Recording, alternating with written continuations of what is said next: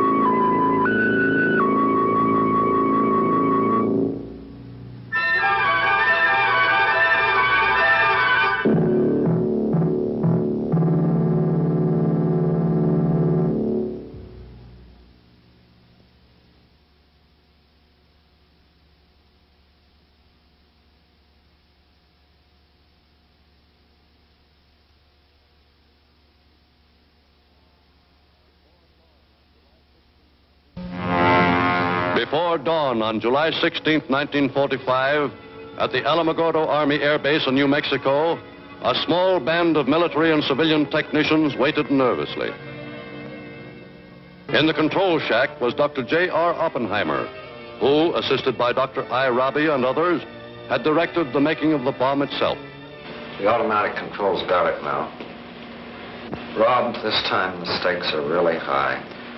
It's going to work all right, Robert. And I'm sure we'll never be sorry for it. -5 seconds.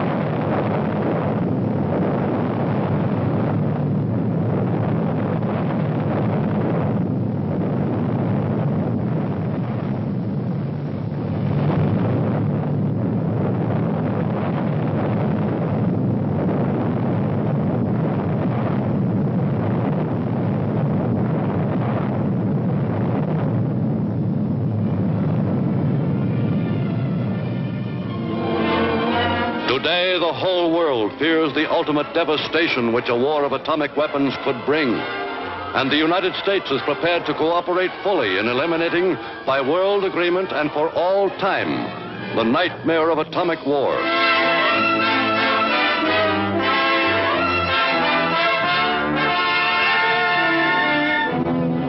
But this was actually the beginning. We've come down a long road from the Trinity test, and we have a long road ahead.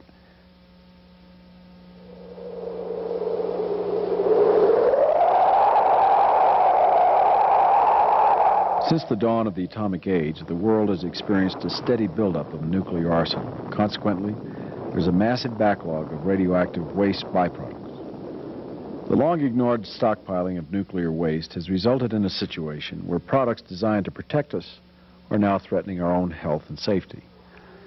The United States alone is armed with 25,000 nuclear warheads. 17 facilities across the country are involved in the research, design, testing, and production of nuclear bombs. These facilities have accumulated approximately 300 million cubic feet of radioactive waste. Cleanup of these sites, where possible, could cost $100 million. At Hanford, Rocky Flats, Savannah River, and other weapons-making sites, citizens are suffering from DOE negligence and secrecy. In recent months, the Department of Energy has at least been trying to clean house and is now admitting its own gross mismanagement. States are closing their borders to hot trash as they come to grips with the nuclear waste dilemma. Well, it sounds like you got a bit of a revolt on your hands out west. Can you deal with it? Well, we hope to. We know that the governors in the West are very concerned about our difficulties. We don't want to have permanent storage in Idaho or Colorado, and we're working to open a facility that's been 10 years in the making in New Mexico, and we have a few more months to go on that. Well, if you only have a few more months to go, then everybody will be happy, because I understand that Governor Romer says the site in Colorado will be full up in 4 months. Are you sure you can open that New Mexico facility in a few months' time? Well, we were targeted to open it up in October of this year. That has been about a goal for the past 5 years. We have some additional steps to take, some certifications and some planning that needs to be completed. But principally, we also need to get a form of transfer called legislative land withdrawal that we need to go to Congress for. Congress hasn't provided that yet, and we'll have to work with them as well. What happens if New Mexico joins this a regional revolt? Are they going to demand more safety standards than they might have, given all the publicity, Mr. Frank? Well, we need to have that stored safely, and there must be a solution. If we don't have a solution for storing nuclear waste, we've got to stop producing them. That's all. Well, I've been led to believe by top security briefings by the Department of Energy with other governors that this is an essential part of the secure position of our national defense. Some of the low-level nuclear waste that is generated in manufacturing triggers for nuclear weapons needs to be deposited somewhere. The United States Department of Energy believes it does have a solution for unwieldy nuclear wastes piling up at DOE facilities. In the southeastern plains of New Mexico, WIPP, or the Waste Isolation Pilot Project, nears completion after 10 years construction. Millions of years ago, the ocean left vast salt deposits here. 100 acres of connected caves have been carved into these ancient salt beds, 1/2 mile underground. Here, military nuclear waste is destined to be sealed away for a minimum of 10,000 years. Since the Trinity test in 1945, DOE has designed, developed, tested, and produced nuclear weapons. A major byproduct of our defense industry is transuranic wastes, paper, cloth, metals, and other products contaminated with radiation. The radionuclides, such as plutonium, are heavier than uranium, thus transuranic.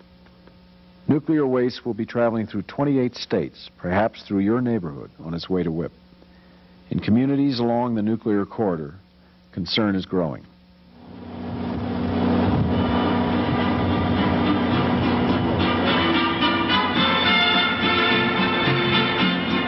In the studios, KNMX Radio Studios, we've got with us this morning Joni Ahrens and Carmen Reese from Concerned Citizens for Nuclear Safety. We're going to talk about the concerns of Concerned Citizens for Nuclear Safety, and also about WIPP, the Waste Isolation Pilot Project, and the proposed transportation of nuclear waste through the state of New Mexico to the WIPP site in Carlsbad.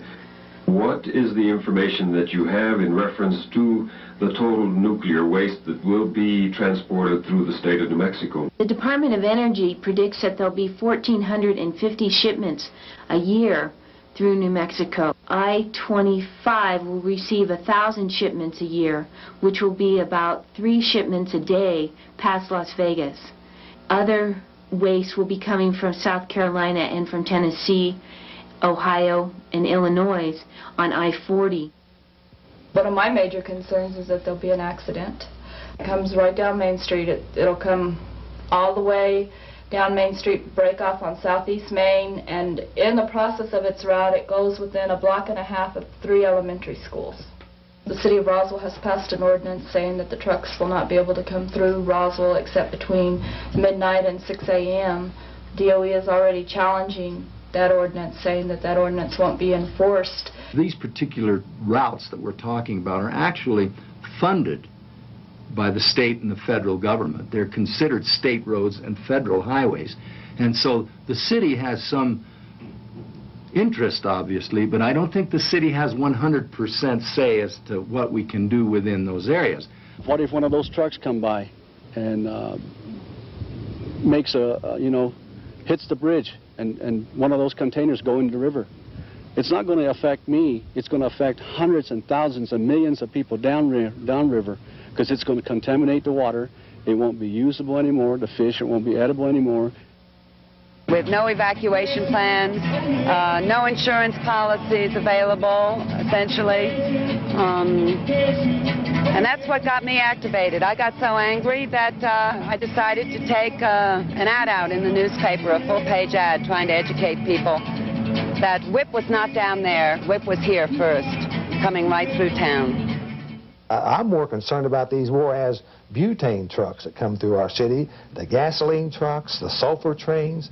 You know, if you want to worry, those things are more important to worry about than some gloves and some boots and some contaminated waste in a drum that's going to be in another container that's going to be sealed. I think they talk hats and gloves to keep the project low-keyed, to keep people uninvolved, to keep people unaware of what's going on. I think the scope of it's a lot larger. I don't think that they've informed them about the effects of plutonium. I came in as a very active conservative. I mean, I have a military background, I have a weapons background, I've worked in the weapons industry. I think they always wanted us to think, they, being the government, that we have no voice, no control, nothing we can do. Trust us. We're your federal government. Believe in us. It's what they told the people in Hanford. It's what they told the people in Savannah River, Fernald. They're telling us that in New Mexico. Not acceptable again. Not acceptable. My problem with the DOE has always been their attitude from the beginning, which was there are certain things that are too sophisticated, too complicated for the public to understand. And I felt that there was no way that they could expect people to make reasonable decisions without knowing all the facts, and that if explained properly, anybody, not just state government officials, but anybody could understand these issues. The problem I'm having is, as a city official, I'm supposed to be interested in what happens in our community. I'm supposed to be knowledgeable and trying to make the best decisions for our people. How can I do that when I can't get two people to come up with the same answer? How can I do that when the information changes? How can it be all of a sudden that now we have something which is not transuranic, something which is more hostile, something which is more lethal, when we were told it was going to be transuranic? What are we going to have? Is it transuranic or is it not? Wastes that are going to be shipped to WIPP are radioactive mixed waste. Now, radioactive mixed wastes are defined as radioactive waste which, through the process of their generation, are also contaminated with hazardous waste as defined by EPA under Resource Conservation and Recovery Act. And I think this issue of what's in the waste is a classic example. I don't understand how it could happen that we could have gone through hundreds of pages of environmental documentation, and all these years since 1980 when the final environmental impact statement came out, which never said a word about mixed hazardous waste. How can it be that now, for the first time, we hear about the existence of the hazardous waste mixed in with this transuranic waste, and the whole application of another federal statute which was never mentioned? There's no excuse for that happening now on the eve of when they want to start WIPP operations. So my feeling is that this whole attitude that they started off with, which is, if you knew what we knew but we can't tell you, if that attitude is carried forward to today, and I think jeopardizes the ability of the state and the federal government just to do its job and the whole democratic process that lies behind that. If there was an accident with one of these vehicles that's transporting some of this nuclear waste, what type of material is being transported, and could it be an insignificant accident or could it be a serious accident? The trucks are going to be carrying plutonium-contaminated materials in 55-gallon drums. Plutonium is the most toxic substance known to man. If 1 pound of plutonium was distributed across the world, every man, woman, and child could die as a result of it. This plutonium atom has a terrific amount of energy that it releases. Although it has very little penetrating ability, once it gets against the membrane of the small passages in the lung, it could, a great likelihood, to cause cancer of the lung. Once in the lung, the plutonium lodges in the tissues. These yellow rays show tracks made by alpha rays emitted from a single particle of plutonium-239. This particle can penetrate more than 10,000 cells within its range. Plutonium itself actually causes most of its damage through inhalation, but it can also cause damage by being ingested, especially if it's ingested with chlorinated water. Now they find that it does make its way through the lining of the bowel, then it does settle in bone, causing bone cancer and leukemia, or it can settle in gonads in the germplasm and affect the sperm or ova and cause genetic effects. Transuranic waste, or any radioactive waste, or for any waste for that matter, if handled properly and handled with the respect that they require, are not something to fear. The problem with these radionuclides is that they are dangerous for very long periods of time. Plutonium-239, for example, has a half-life of 24,000 years. That means it takes about 240,000 years before it decays to a level that would be considered not very dangerous. Well, it's true that, that radioactive materials last a long time, but they're also very easy to detect. And so if there would be an accident, you would merely scoop up the dirt around the site and package it away. Much of the waste is in solid form, such as clothing, dirt, or metal, which can be picked up and contained. The maximum accident in the case of these nuclear leaks is very small. There's no potential for explosives, for explosion, and there's very little likelihood that the material would move very far from the accident scene, so it could be cleaned up. We now know that 40% of the hazardous waste is combustible, thus posing a more serious and immediate threat. Organic waste, 3%, and so on. I think the combustible waste is perhaps the most significant because even a layman can understand that when combustible waste is exposed to high levels of heat, there may be some effect inside the true pack and not just from the exposure to the heat on the outside. Wind is a critical factor which must be considered. The worst case scenario would be if a fire occurs within a breach of a container. The wind could then carry plutonium particles through the atmosphere, traveling considerable distances. As we learn more, acceptable doses of radiation become smaller. Currently, 5 rems is allowed for workers in nuclear plants, equivalent to 1,000 X-rays on bone marrow. Well, I think you can say that most scientists feel very strongly that there is no safe threshold for radiation. They go by what is called the linear no-threshold theory, that doses accumulate. The more dose you get, the more health effects. The DOE claims people will not be exposed to harmful levels of radiation. The waste will be transported in specially designed TruPack containers. TruPacks are surrounded by 3 mini vaults, if you will, 3 walls that are stainless steel, which includes a 10-inch polyurethane hardcore foam that acts as a heat retardant and energy absorber in case of impact. And this outer layer basically protects that foam. The foam protects the inner layers inside. So you basically have mini vaults within this TruPack. This is a formation. It does have... The container looks impressive, but it still needs to pass Nuclear Regulatory Commission testing. In one test, the container was dropped 30 feet onto a concrete slab. In this test, the outer shell sustained a puncture. The DOE claims such punctures will not endanger the contents. In a second test, the container sustained a further break. Some citizens feel that these tests are not difficult enough and do not reflect real-life scenarios. My concern about the TruPack testing that I've read about is that in the TruPacks, as I understand it, has been some kind of powdered cement. Yet, in the latest DOE document, we find out there's going to be about 85% of the transuranic waste is going to be hazardous waste or mixed with hazardous waste, including combustible materials and various other materials that are listed as hazardous materials under federal law. And therefore, when they're exposing the TruPack to fire, intense levels of heat to puncture tests, it would seem to me reasonable to at least simulate the kinds of waste that will be in there so that they have some validity to their tests. What are the possibilities of an accident occurring, and what kind? Well, there's been 173 radioactive accidents across the country. 34 of those have happened in New Mexico. We do have some rationale because we've been shipping this waste from Rocky Flats in Colorado up to Idaho for, for a very long period of time, 25 years or more. And we have had accidents, but there has never been a release. And there has never been a release of radiation from a Type B container.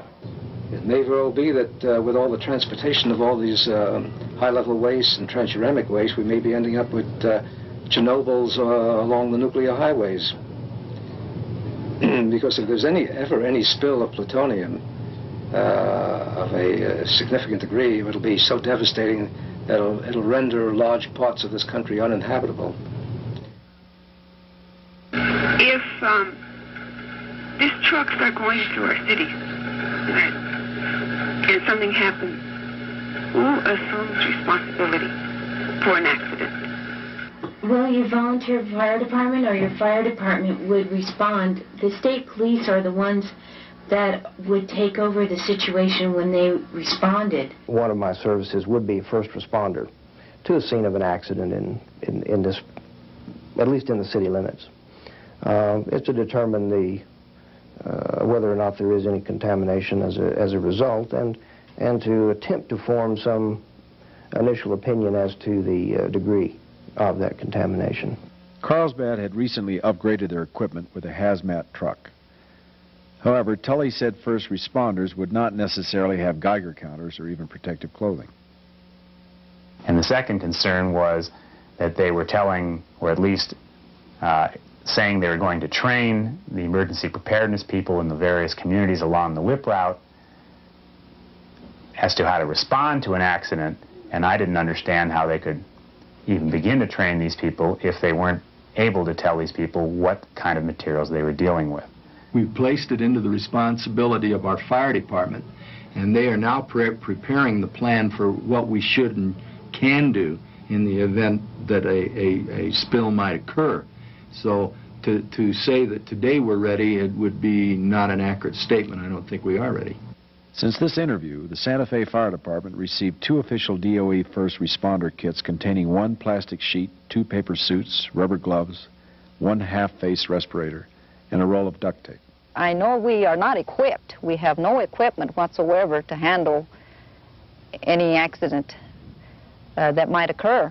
But I'm sure that if there is any funds available for any special kind of equipment, then I'm sure that we will be asking for assistance in funding this. The WIPP Trail is routed through major populated areas across the nation. In Congress, monies were promised for New Mexico bypasses and road improvements. No funds have yet been appropriated.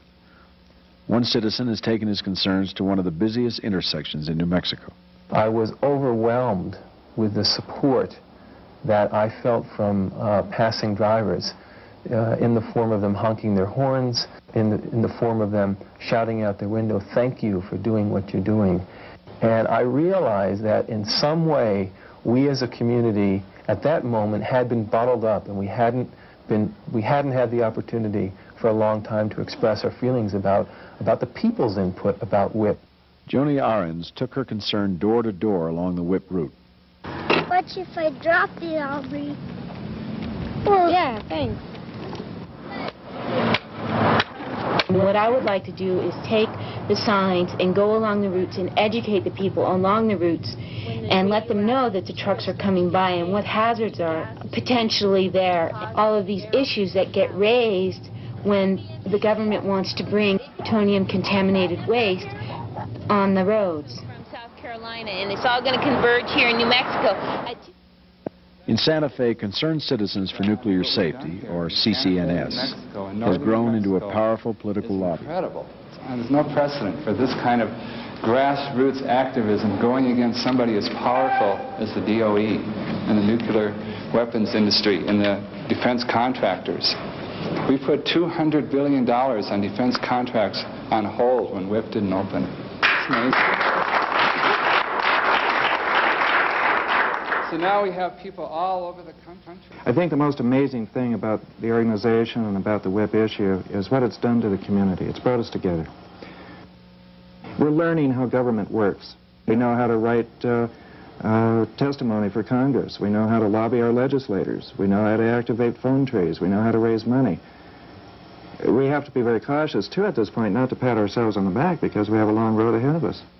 Sasha Pyle took her concerns all the way to Washington, D.C., where she testified to 2 House subcommittees. Well, we know now that more calls and letters have been generated by the WIPP issue than in any other issue in New Mexico history. And the calls and letters have gone to the people here and to the people in Washington, and they do make a big difference. After our first meeting, we didn't even know if we were going to have a second meeting. And then some other people joined, and then some other people called. And today we're literally in the thousands.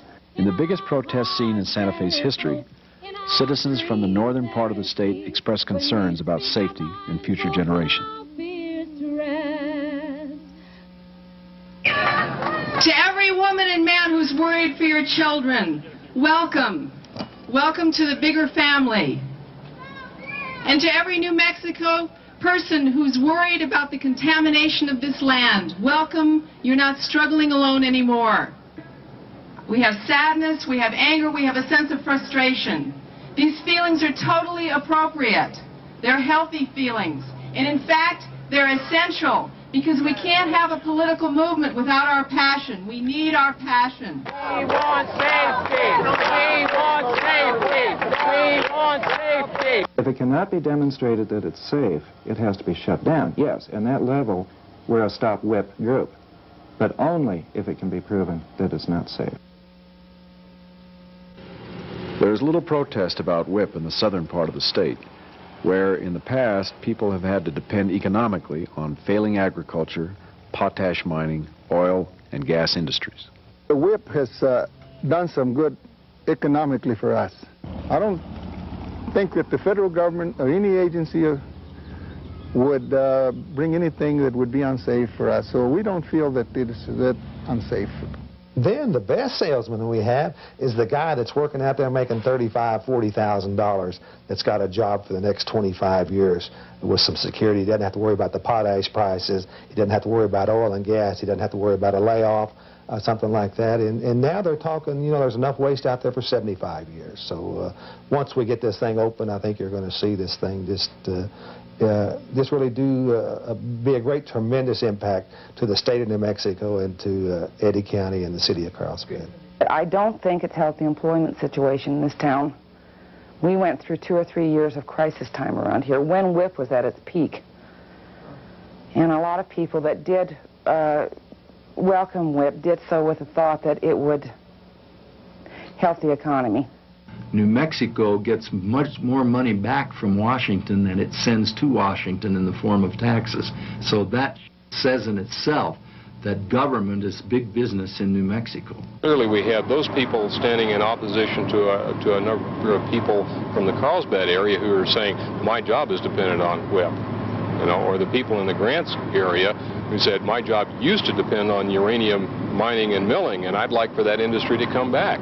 Okay, so we have this tug and pull back and forth between people at different ends of the spectrum in terms of radioactive materials. What I don't hear a tremendous amount from is the citizens who have lived here for multiple generations. That's where I'm not getting a great deal of input. When they work for a federal government, it's hard for them to speak against what the federal government is doing on Indian land or what it's doing to the people as a whole. They're afraid to lose their jobs. They depend on their jobs.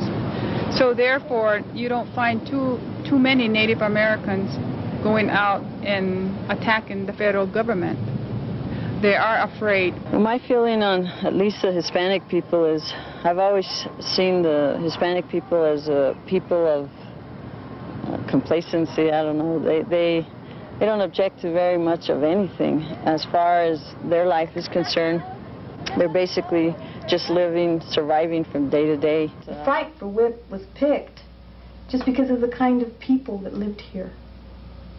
Just the fact that we are people that will not protest much, and that we take things as they come. You know, we are economically not too well off, most of us.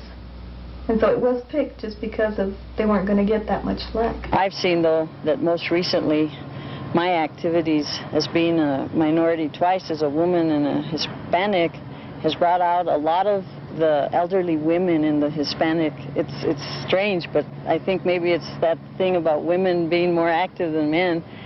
And they see the Hispanic tie, and they're coming out and asking little things like what's going on and maybe if there's anything I can do. So I have hope for the people who usually lay low. I think they'll come around. It's just As the radioactive waste disposal issue reaches national proportions, small communities along the WIPP highways need to be informed and involved.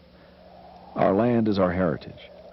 The impending transportation of radioactive materials by our homes raises questions about our future.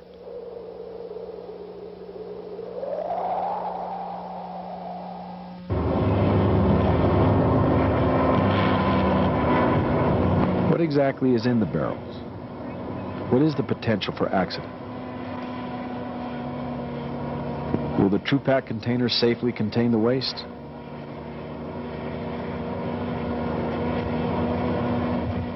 Are we prepared to respond to an emergency?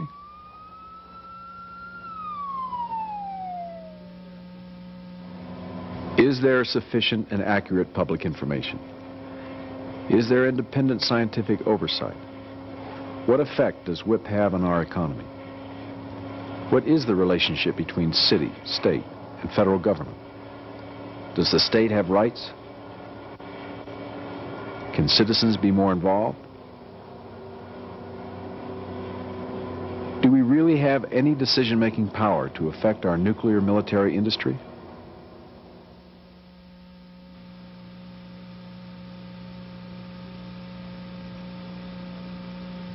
And the nation has 3 different tracks for solving the radioactive waste problem. High level, the transuranic waste going to WIPP, and the low level program. All of those are controlled by the Department of Energy. WIPP is the first one. WIPP will set the model and the pace and the entire routine by which the nation deals with its radioactive waste problems. I have personally been involved in directing the geotechnical studies and the research program which evaluates the WIPP region, the WIPP site itself, for its ability to safely isolate radioactive waste. I've been involved for these 13 years, and I've become convinced that the WIPP site is indeed a very safe and satisfactory location, that salt itself is a very desirable medium for this waste isolation. Well, WIPP's beneficial in particular because it gives us a laboratory on the deposition of nuclear waste. It provides jobs in the southern part of the state, strengthens that economy, and it completes the cycle of the nuclear energy business that we've had in New Mexico, starting with the science at Los Alamos, through uranium mining and refining, on into the use of those energy fuels, and now back into waste deposition. So it just completes a cycle that New Mexico is famous for. We know a lot about it, and as a consequence, we should be involved in it. Can't solve the nation's radioactive waste problem for the next 200,000 years with a political solution. And WIPP was not determined to be the nation's radioactive waste dump because it was geologically the best site. It was determined because politically the leaders down there invited the federal government to come down to help them create some jobs. And then they had to create a framework around that to prove that WIPP was in fact the best place to put it. And they haven't proved it yet because it's not geologically the best place. In 1956, the National Academy of Sciences recommended disposal of radioactive waste in deep geologic salt beds. The Academy stated that salt is plastic and that it creeps to fill in cracks. So any man-made openings or any natural fractures that might tend to occur in other rocks will be healed. Well, if you go back and look at that early report, 1956, you see that the recommendation was based on a belief that salt was dry and that it would remain dry. These attributes of salt, that it is dry, that salt creeps and heals possible breaches, that it is inexpensive and easy to mine, that it transmits heat well, all add up to make salt appear, in 1956, to be a solution to our radioactive waste problems. In the early 1980s, however, conflicting scientific findings came to light. We now know today that a number of those positive attributes of salt are either not positive at all, or this particular site doesn't have the positive characteristics. For example, the WIPP site is now clearly not dry. While there hasn't been enough water yet to dissolve the salt, there is water in the salt creating corrosive brine, which therefore would very quickly destroy any kind of metal containers that the waste was in, which means the waste would be in the salt very quickly. But to visitors at WIPP, the site appears dry. It's nothing like I had pictured it.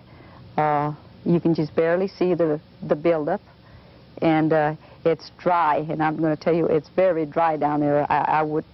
The way I pictured it was that there was water running all over. Well, this isn't true. And people all the time visit WIPP, and they want to see all this brine. We can't show them any, because it's coming in such tiny quantities it can't even be observed without doing extremely careful and detailed testing. Well, we say there's a lot of reasons why it's dry, and that is they're using fans right now to evaporate the water that is essentially seeping from the walls of the WIPP project. Roger Anderson has done some calculations, and Sandia Laboratories has done some calculations on the amount of brine accumulation from the salt after the WIPP project is closed. There's a range of numbers. If you take the lower range, then the problem doesn't look too bad. Sandia has chosen that lower range of values. If you take the mid to higher levels, then we have a site that is busting with water in 50 years to 100 years.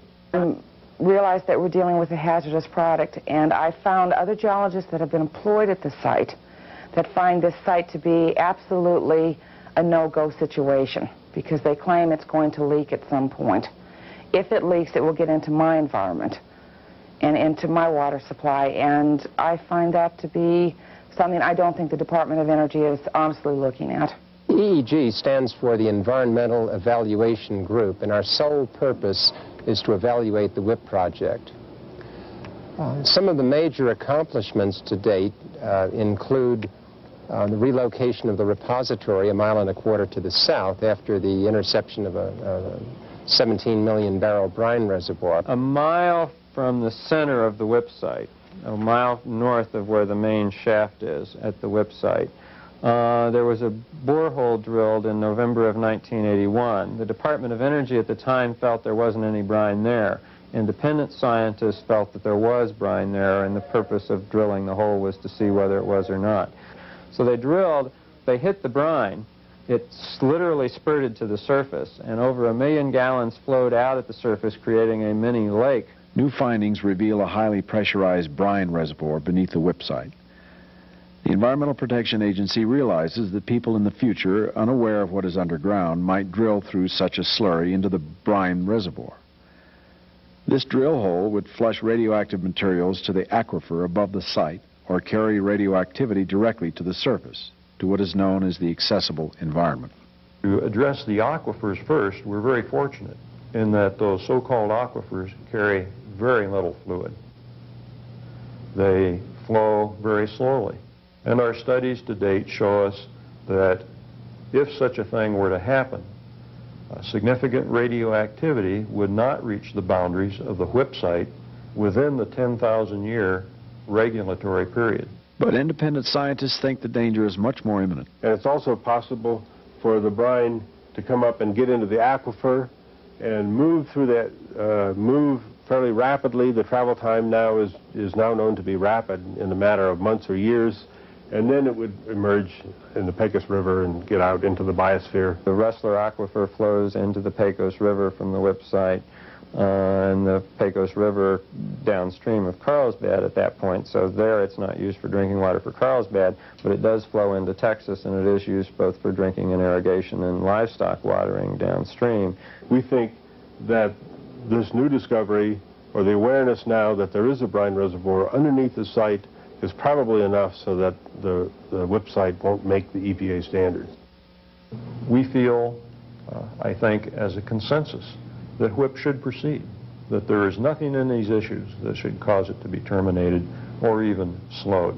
WIPP is presently exempt from meeting EPA standards because WIPP is designed as a facility for research and development. WIPP is exempt from NRC licensing. WIPP is also exempt from the Hazardous Waste Act, and unless this act is amended, WIPP shipments would be going to an unlicensed facility. And lastly, the state has no veto power. One of the things that I think it's important to understand is how this whole process got started. When I first, in 1981, went into the negotiating room with the DOE, their lawyers were there, and I pointed out to their lawyers and I said, well, there are problems with this consultation and cooperation agreement from the state's point of view. This needs to be modified, this needs to be modified, and I told them the ways in which the state needed to have its rights protected. At that point, the lawyer at the time for the DOE leaned over the table to me and said, you don't understand. We don't have any obligation to do these things for you. You either accept the agreement that we're offering you now, or we'll just go ahead and proceed. Period.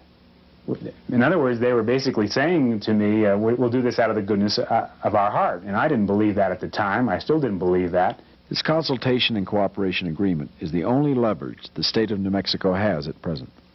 New Mexico Representative Richardson sponsored a bill in Congress which requires that WIPP meet EPA standards before the land is withdrawn from the Bureau of Land Management and given over to DOE's exclusive control. This is what the bill that I have does. It says that no waste can come in whatsoever unless all EPA standards are met. All of them. And they can't have experiments. The Senate version of the land withdrawal bill does allow for experiments. These experiments are controversial because they permit a percentage of waste to be placed at WIPP without meeting EPA standards. The kind of information that we need has to do with how much gas will be generated from the waste itself as the organic materials in there. The coveralls and the booties and the rubber and the chem wipes, as this all disintegrates, it forms gas. And we need to know the rate at which that gas is produced and the kinds of gas. Unfortunately, we're not satisfied with the experimental plan that DOE has provided to date. In fact, the plan really only provides for one experiment to measure different types of gas being generated from the different waste forms in an actual mining environment. There are some shortcomings in that they don't fully portray the actual waste that will be in place, namely to be pressurized, have backfill, and a number of other characteristics. I think that the whole idea of the 3% and the experiments is a ruse to get the waste into the WIPP site without having to demonstrate compliance, because quite frankly I think that the Department of Energy is worried that they might not be able to meet those EPA standards, and rather than have to prove it in advance where we don't have the waste here and we have to start the search for a new site, they'd rather get a certain amount of waste in there. They want 15%. We fought it down to 3%. We want to see 0%. If the bill does not pass by the spring of 1989, the Department of Energy may bypass Congress and take control of the land administratively. In the overall, if the people of New Mexico want WIPP to be proven safe, and I really firmly believe this, this is not a PR statement, I think that they have to let us attempt to prove it safe. Right. It's as easy as that. If we can't do that at the end of that period, then all this is moot. All the demonstrations and everything else. That we're concerned about is and if they'll back off and let us get this thing open and give us 5 years of testing like we want to do, and don't cut us back, I think we can prove that it worked. And if it doesn't, take it back and put it in Rocky Flats or Los Alamos or wherever it came from. But I think we're on the right track and we've got a great program. To date, the Department of Energy has not published any plans in the event that they have to retrieve the waste. Would they return the waste to Idaho? Would they find another facility in New Mexico? Would they put the material in the first high-level waste repository? And if there are no alternatives, then perhaps each drum should have stenciled on the side of it to be returned to sender in 5 years if WIPP proves unsuitable. There are many questions left unanswered. Citizens and public officials are pressing for accurate information. The information has been very hard to come by, and the DOE plays a particularly sophisticated shell game with figures and, you know, how many shipments a day, for instance, what's in them, the definition of radioactive waste, low level, high level, transuranic waste. The concern that people have is are people being totally candid. You know, the waste for WIPP is frequently characterized in the newspaper and elsewhere as low-level waste. Well, it's not low-level. A low level could be disposed on the surface for about $2 billion less than we're going to be spending on this project to put it 2,100 feet underground. Well, I don't think that the government presents all the truth. Most of the time we have to dig and dig and dig, and, you know, 50, 20 years later, 30 years later, we find out the truth, the whole truth, you know. Alberta's mother, Viola, was a witness to the first above-ground nuclear testing. And everybody thought it was a big earthquake. Everybody got out, the dish fell off the cupboards, and the house se cortó por el medio, como se dice? Cracked in half. And it was horrible, but we didn't know. It was an earthquake to us. And then since then, all our crops went dry, our animals got sick, the sheep lost their wool, the cows lost their skin. And I keep thinking of all the things that had happened in that valley. My God, it was that, and we didn't know a thing about it. Nobody in that valley knew a thing about it. They still don't know. People are still left there. They still don't know that. And they're dying of cancer. My family has, my sister died of cancer, my daddy died of cancer, my cousin, 2 cousins died of cancer. The personal opinion that I have of the Department of Energy is I don't trust what they say. They have, when they get scientific information that shows there's a problem, they suppress it. If they can't suppress it, they criticize and ostracize the scientists that were bold enough to challenge them. They make a lot of promises, verbally and in writing, and don't keep them, whether they're legal agreements or otherwise. They haven't run any of the facilities that they're now operating across the country in a way that's prevented this massive contamination problem they find themselves with now, $200 billion worth of contamination problems. Alternatives have been identified to deep disposal, but the alternatives all have other problems associated with them. Ocean disposal would be a violation of the London Convention. Seabed disposal would cause problems if you wanted to retrieve at some future point. Transmutation, although it can be done in the laboratory, is not a commercially expedient alternative. Sending it in a rocket to outer space would violate all of the concepts of contaminating and polluting space, as well as raising the specter of an accident on the launch pad. Scientists have worked on waste disposal for a shorter length of time than on the overall nuclear industry. Waste disposal wasn't emphasized as much in the early days of the nuclear industry. And I believe now that the attention it's getting will result in very workable answers. And we'll have to continue seeking new answers and improved answers. There may never be an ultimate solution, but there is a good practical solution at any point in time. I don't think you can get to good solutions if your process is bad, and I don't think you can have a good process if the government isn't very candid about all the aspects of the project. If you are candid and you have an open mind and don't basically make decisions and do studies that justify decisions that were made years ago, I think you have a lot better chance in coming to a successful conclusion or a successful resolution to a problem. WIPP is really not the solution to the waste problem. It's a bad site. The process has been bad. The public has been largely excluded. The state doesn't have veto rights. There's no independent technical oversight from NRC or other bodies. Whether this is the best site in the country, I've always refused to say we've got the best site.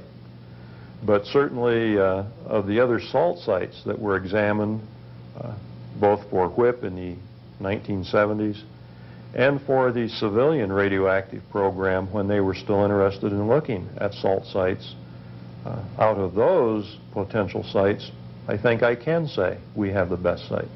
In 1979, or whenever I submitted my report, I had concluded at that time that it was not an ideal place. The Delaware Basin had some problems, and one of these was a dissolution of salt and the occurrence of the brine reservoirs. And at that time, we weren't aware of the brine seepage problem, but compared to other geologic basins that contain salt, the Delaware Basin, on my list anyway, was down near the bottom. It is a mistake to go forward with a project that is not safe, that is unsound, that is leaking, that has water above and below it, that we know is not going to solve the nation's permanent radioactive waste problem. It sets a bad precedent for the nation, and the nation can't say we have solved the radioactive waste problem. All they can say is we've jammed it down the throats of New Mexicans, and we can say we've solved the problem, but they really haven't. Contamination is happening now. It's not in the future.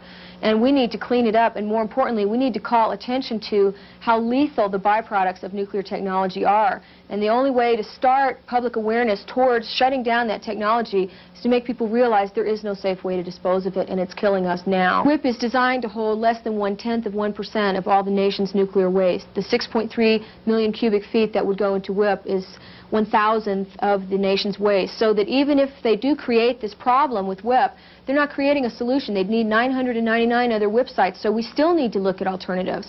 And second of all, I really don't believe that geologic repository is going to be the way. I think we need to have more respect for our Mother Earth than to force it to swallow this toxic excrement. They have been digging on Indian reservation in Laguna for uranium, and now they want to bring it back to stick it on Earth through this nuclear transportation, through this WIPP program. They're taking it out and bringing it back.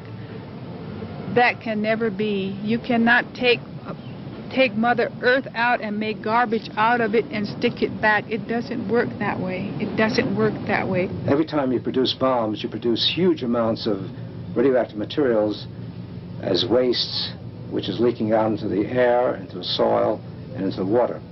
The most precious thing we have is our water supply. If we contaminate our water supply, what is the meaning of national security? An overriding question remains for every one of us. What is our responsibility, and how far does it extend into the future? Well, I think when we're looking at the possible destruction of the natural and indigenous world within our own lifetimes, we have to realize that we have a choice to make on a personal level that's going to affect the future of the world for hundreds of thousands of years. We're dealing with a substance, plutonium, that is lethal for 250,000 years. As technology increases and as knowledge increases, we can't hold those in the past responsible for what they did not know. And so maybe the future won't hold us responsible for what we did not know. All we can do is the best we can do. Nuclear waste is a crime against humanity, and those that are infecting us should be prosecuted. Well, there's a regulatory piece of guidance which addresses the question of how long into the future should we assume responsibility. The people who struggled with this question when developing the EPA standard said that perhaps 10,000 years is a reasonable period of time. Very far, because I got 30 grandkids and 4 great-grandkids and more coming every day.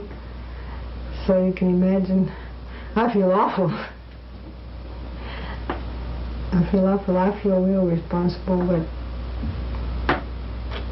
I think that's why I say something. My family, and I've got kids here, and I've got grandchildren here, and if I thought that project out there would endanger their health and their welfare in the future, I'd be the first one to stop it. But I think that this town has a great future. I think the state of New Mexico has a great future. All the generations which will ever live on Earth are here right now. So whatever we do to the genes, whatever we do to the sperm and ova of people will have its effect on future generations from now till forevermore. Right. So that I'd like to leave the planet in the same shape it was when we found it, when it was able to sustain life in a healthy way. So that's forever. If we misuse Mother Earth, and if we've misused the sun, and if we misuse anything else, then it's gonna come back on us. And what we look at in the Indian belief and the Indian traditional way of doing this is that not to misuse anything, but only to ask for the goodness of whatever is there. Because there will always be birth. And I hope when that birth comes that they'll also see the light, the sun will always be here, and that the tree will always be here, and the waters of the earth will be here, where they can take them by the hand and drink this beautiful water like it was before, where they can see their reflection of love in this water. I hope for the future generation of the peoples here on earth.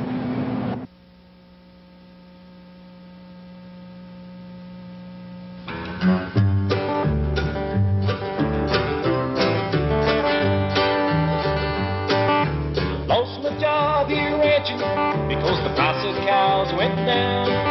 But now I've got a real good job burying nuclear waste in the ground. It's a brand new industry and there's no better place. We make the bombs, we got nuclear arms, now we'll embrace your waste. Our state is a dump site, 220 and 239. Our state is a dump site, just bring it all here, that's right. Our state is a dump site, and we'll take whatever you say. Record our trips into Mexico, where the hot times never end. Governor Gary Carruthers says our economy needs a boost, and taking waste from all over the state sure brings a lot of loot. There's money for your highways and there's jobs for lots of folks. And if it leaks, the DOE will issue us true pack container coats. 250,000 years is a pretty good chunk of time to keep radioactive waste down in a salt cave full of brine. But we ain't worried and we need the money, and the engineers say it's fine. So send it to us, it's an economic loss, and I'm only gonna pour the line. Our state is a dump site, 220 and 239. Our state is a dump site, just bring it all here, that's right. Our state is a dump site, and we'll take whatever you send. Collecting our trips into Mexico, where the hot times never end. And that brings us to the end of another Alternative Views. Frequently hear from viewers who request a list of news publications which we use on Alternative Views, and also a reading list for U.S. power structure in the mass media.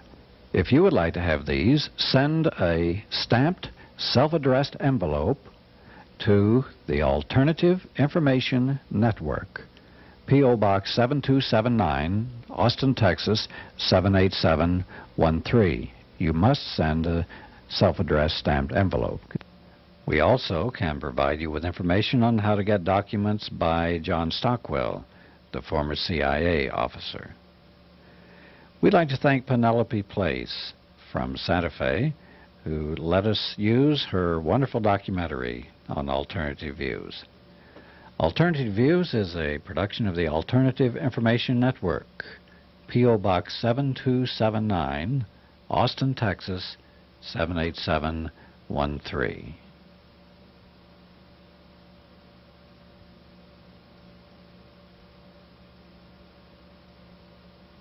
Goodbye. Oh yeah, go on, click the subscribe button. We need to get subscribed and get this unity stronger and beat YouTube at their own game. Okay, that's what this is about. Like I say, go to the remix button, hit the remix button. That way you'll have this video and keep up with this. Otherwise, you know, YouTube's just going to control us, guys, and it's really bad.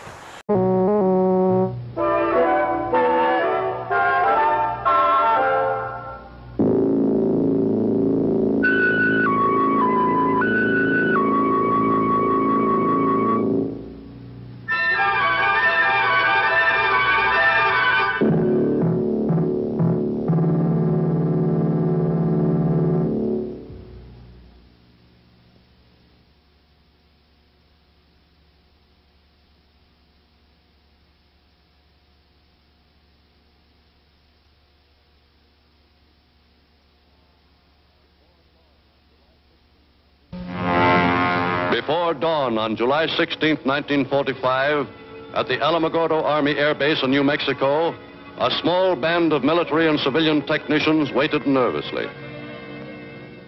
In the control shack was Dr. J.R. Oppenheimer, who, assisted by Dr. I. Robbie and others, had directed the making of the bomb itself. The automatic controls got it now. Rob, this time the stakes are really high. It's going to work all right, Robert, and I'm sure we'll never be sorry for it. -5 seconds.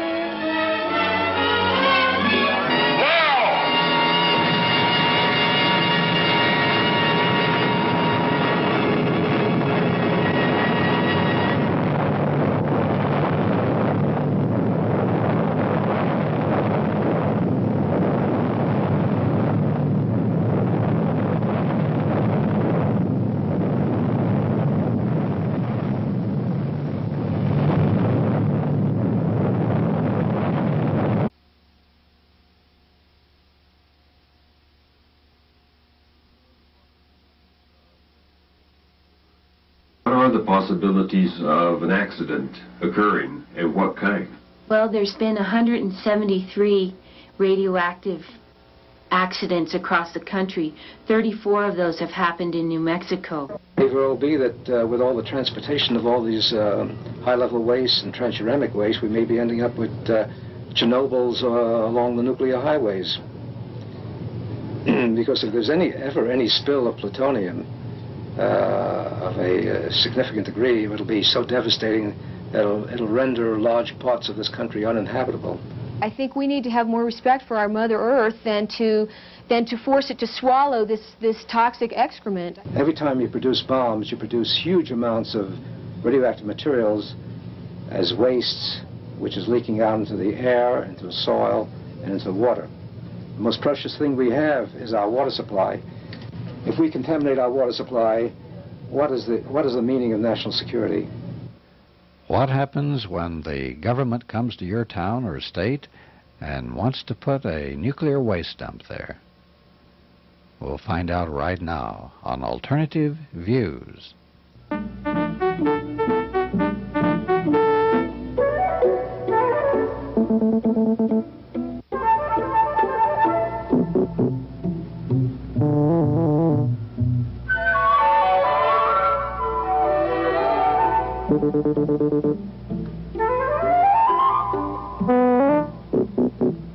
To clean house and is now admitting its own gross mismanagement.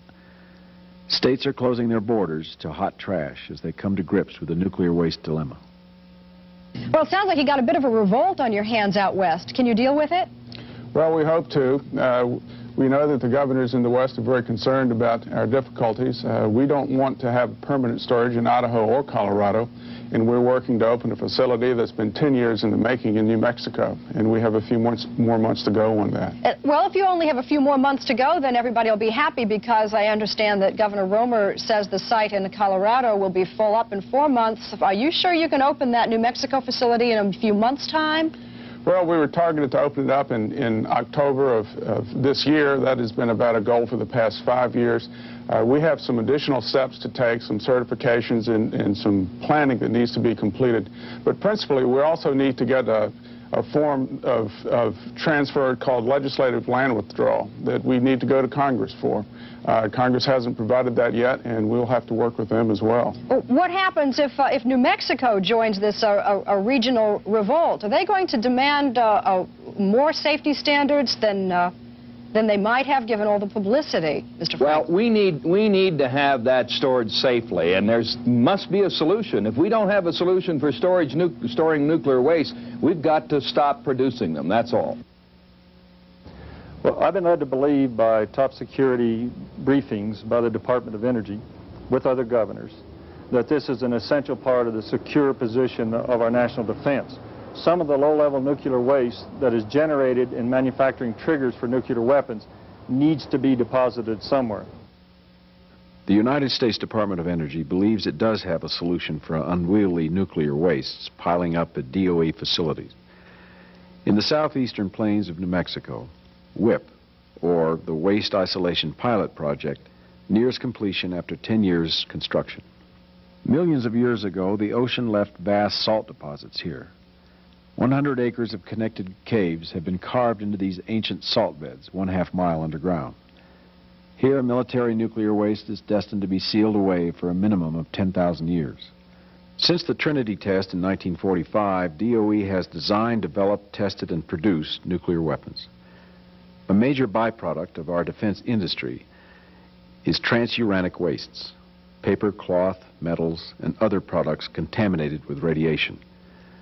The radionuclides, such as plutonium, are heavier than uranium, thus transuranic. Nuclear waste will be traveling through 28 states, perhaps through your neighborhood, on its way to WIPP. In communities along the nuclear corridor, concern is growing.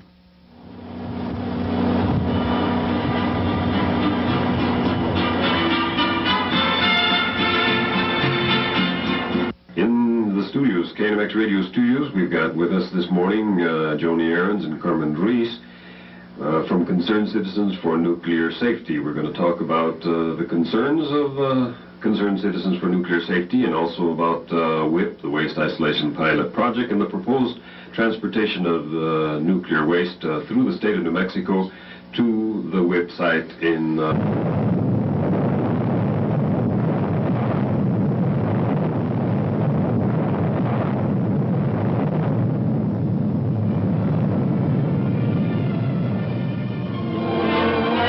Today, the whole world fears the ultimate devastation which a war of atomic weapons could bring.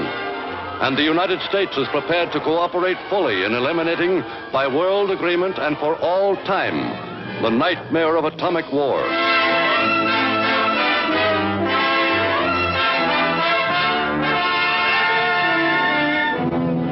But this was actually the beginning.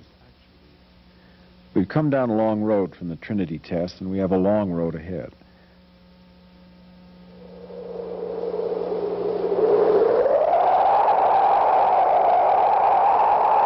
Since the dawn of the atomic age, the world has experienced a steady buildup of a nuclear arsenal. Consequently, there's a massive backlog of radioactive waste byproducts. The long-ignored stockpiling of nuclear waste has resulted in a situation where products designed to protect us are now threatening our own health and safety.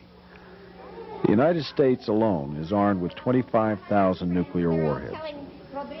17 facilities across the country are involved in the research, design, testing, and production of nuclear bombs. These facilities have accumulated approximately 300 million cubic feet of radioactive waste. Cleanup of these sites, where possible, could cost $100 million. At Hanford, Rocky Flats, Savannah River, and other weapons-making sites, citizens are suffering from DOE negligence and secrecy. In recent months, the Department of Energy has at least been trying